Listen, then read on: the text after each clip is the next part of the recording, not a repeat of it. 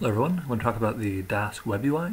So Dask has recently grown a Web UI, which is a responsive bokeh web application, which gives you real-time feedback on what's happening inside the distributed scheduler.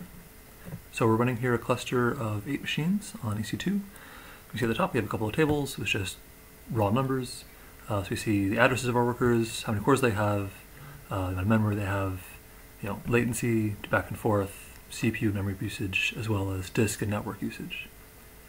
This is nice to see, and it's nice to diagnose things when they go wrong. We also see this plot down here showing average CPU memory use over time. This becomes more interesting when we start doing things with our cluster. So here we're going to load in some data from S3. And as we do so, we see here in this plot a state of all tasks Schedule knows about as we're working on. And here at the bottom we're seeing as tasks complete, as they come in, we're seeing where they were working and what they were working on. So this worker was loading some data from this read binary function, and afterwards it worked on parsing that binary data into a CSV file.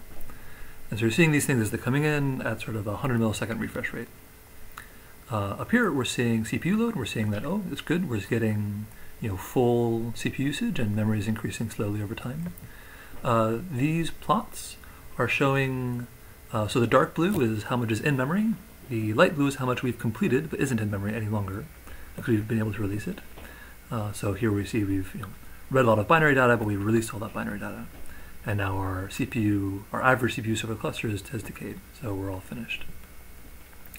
We can run more computations, and as we do that, we'll dump more and more tasks into the scheduler, and we can see overall what's happening.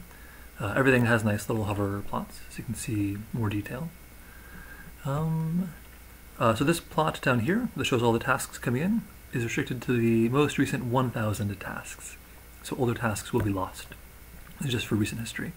But as always, those are all bokeh plots. You can zoom in on what data you have, and you can see very clearly what they were working on, how long they took. If there's any data transfer, this computation didn't require much data transfer. Here's some. It will be red, and so you can see white space, which is when we're not actively using our cluster much. So this computation was fairly sparse. Red, where we're doing lots of transfer, and then various other colors for other computations.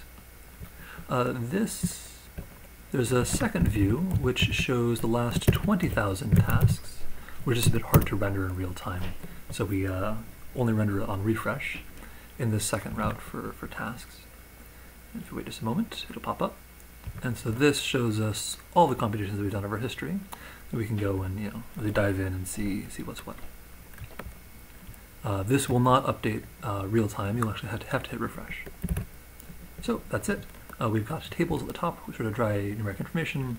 We have a progress bar, which shows the status of all computations across the cluster and where they are, and it's color-coded based on what's in memory and completed and not completed.